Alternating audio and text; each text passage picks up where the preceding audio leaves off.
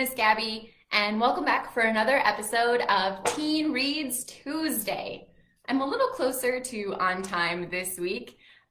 We had some big construction equipment going in the backyard, so the house was really noisy, and I wanted to make sure that you can hear me talk about these awesome books, so we had to do it just a little later. Thanks for waiting for me. So today I want to share first a book that I recently finished reading and absolutely loved, like 5-star review on Goodreads. Okay, guys? So I recently finished reading Sick Kids in Love by Hannah Moskowitz. Sick Kids in Love is the story of Isabel, a teenager with rheumatoid arthritis. And that is a chronic illness that affects your joints.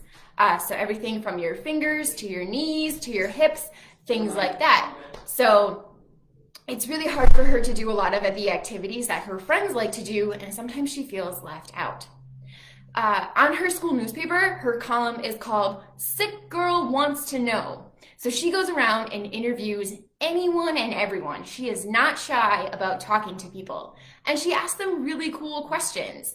Not just your typical, what's your favorite color? A lot of the things are about their hometown of New York. So that is a huge part of her identity, is being sick girl. The other part of her identity is her one rule, which is no dating. But she begins to rethink that part when she meets a boy named Sasha at the hospital where she gets her transfusions. He's getting them also, and they strike up a conversation. He is cute, funny, and he understands Isabel in a way that no one else in her life does because Sasha is also chronically ill. This book is a great look at chronic illness and what it is like to live with chronic illness as a teenager. This is also an own voices story, so we used that term last week, and it's when the author and the character have similar stories or perspectives. So the author of this story, Hannah Moskowitz, also has a chronic illness.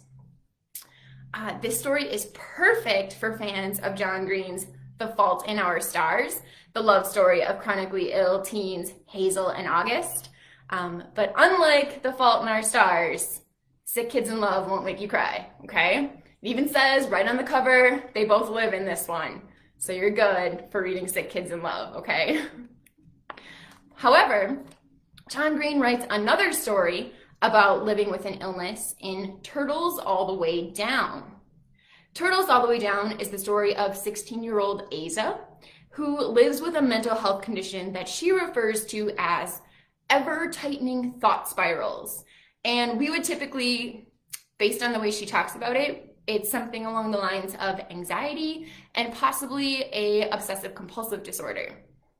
So Asa also becomes wrapped up in trying to find the local billionaire who recently disappeared.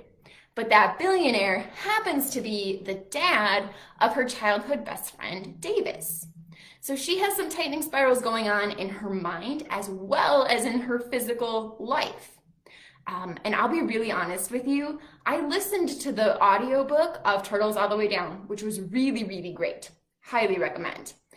But the book has one of the most intense hospital scenes that I have ever read. It really puts you in Asa's mind on what's going on, and it's a little scary, but it is very well done. So I want to share one more book with you today that features teenagers living with illness, and that is The Opposite of Always by Justin A. Reynolds. In this story, when Jack meets Kate at a party, sparks are flying and they are falling in love. But then Kate dies. The end. I'm just kidding. Jack suddenly finds himself sent back in time to when he and Kate first met. So he's at that party all over again. And Kate is happy and healthy and alive. And then she dies again. Kate has sickle cell anemia, which is a disorder of the blood. So Jack is sent back to their meeting at that party over and over again. And he is trying to prevent Kate's death. He's trying to find a cure. He's trying to get her to see the right doctor and get the right medicine. He's trying to correct mistakes because he keeps messing up along the way and hurting his friends and family members who are close to him. and make new choices, right? So ones that get to the right ending for him so that he can get back to falling in love.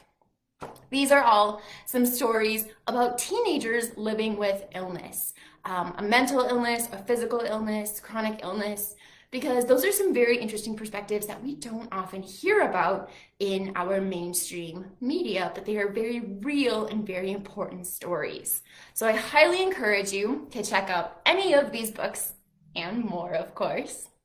All of these are available at the Hedberg Public Library, and several of these are available on Hoopla and Overdrive as well, so you can check them out and download them if you prefer to do it that way.